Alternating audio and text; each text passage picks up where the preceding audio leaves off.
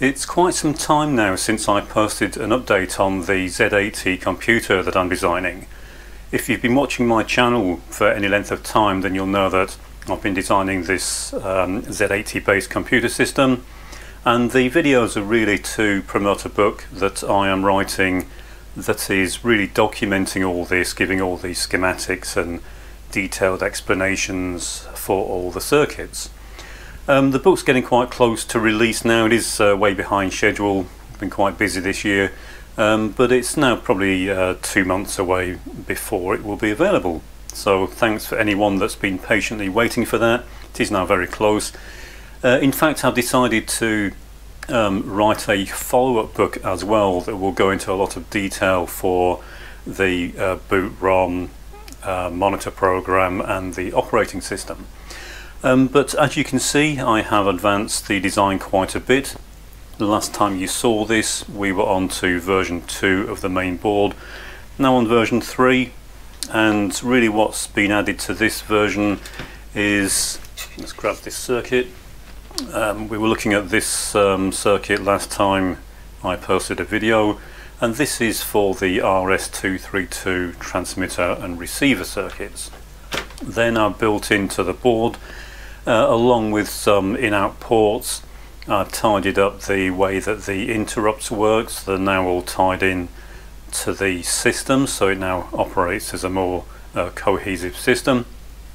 I will be advancing the design of my particular machine quite a bit, although this is as far as I will take this for the book.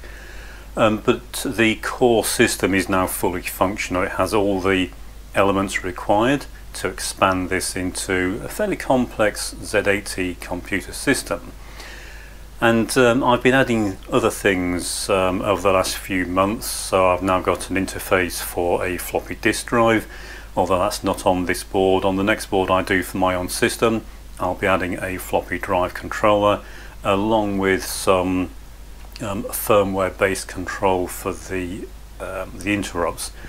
I do detail that in the book, but this is as far as I will take the board for the book, otherwise it will never be released. It's one of these projects that could keep going on forever. It's one of the nice things of a project like this. It's an unlimited source for projects and experimentation. But it is now, as you can see, tidied up quite a bit. It is functional. Excuse the flicker if you're seeing that on the camera, it's not evident in real life. So what I'll do now is bring the terminal up into the corner of the screen, and I'll also dim the lights a bit in here and try and cut down on the flicker that you're seeing. Okay, so hopefully that's a bit clearer. So what I've been doing with the software so far is I've written some test programs. I've written a monitor program that we'll have a look at in a minute, and I've also started playing about with the general structure of the operating system that I'll be using on this. So what we can do is now send the system files from the terminal. So I'm just going to send a test file from the terminal. It's just a text file that contains nonsense, but you'll see it being transferred. The text will appear on the CRT, and on the terminal there's no local echo. That's being echoed back from our Z80.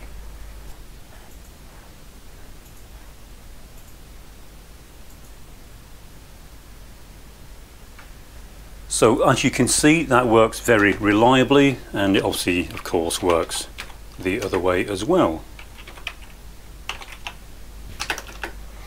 So as you can see, that's working fine. I can now transfer data, and in fact the way I've been developing the software is I've written a ROM program that allows text files to be sent from the terminal and loaded into the RAM of the Z80, so it saves me having to mess about with floppy disks or other methods of getting the data into the machine. I don't have to blow a new ROM every time I want to test the code. So apart from this basic system that's now running. It's very simple, there's no real bells and whistles in it yet. It's not fully functional. This is just a very simple it's a very simple setup just for testing the hardware of the system. The next phase, and what I will go into in more detail in the next book, is exactly how I will go about developing the boot ROM, the monitor program and the operating system. What I'll do now is just swap the ROM in this machine, and we'll have a quick look at how the monitor program appears when the machine boots up into it. So I fitted the ROM into the board that has the monitor program. This would normally be an integral part of the boot ROM, and it would most likely be called if the system can't find the boot floppy disk when you power it up. And also there'd be a way to get back into the monitor program from the operating system. But it's very simple. It just has help to display this help screen, and then the usual monitor programs and calls. So I won't demonstrate this fully right at the moment. It's not complete yet. I still have a couple of these that I need to finish off. But it's a relatively simple monitor program, and being a Z80, and because of the overall design of the system, it's extremely easy to implement. In particular, the way that the RS232 is implemented, because we don't have to do things such as loading baud rates, accessing internal registers for UART and that sort of thing. It's extremely simple in terms of writing a monitor program like this, because we can just write data directly to the RS232 and get it directly from the RS232. We don't need to go through the extra steps required when using a UART. So as you can see, this is advanced now quite a bit. Let's turn the light back on. So as I said, this is as far as I will take the design for the book. I need to get the book finished off, of course, and so I'm just putting the final touches to it, and then it will be available. But there will be a follow-up book that will go into the writing of the monitor program, boot ROM and the operating system.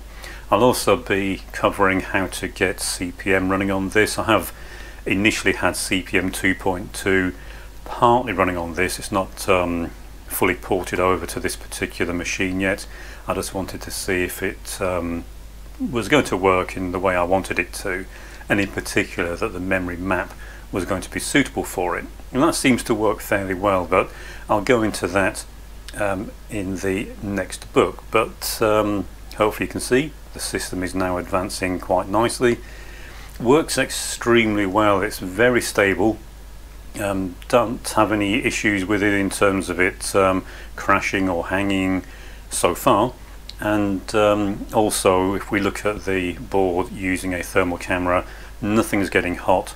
All the timing is it's very generous for pretty much all of the devices. There's no overlap or contention, and the book does go into quite a bit of detail as to how I achieved that aspect of the design, and it is quite important for the reliability of a system like this.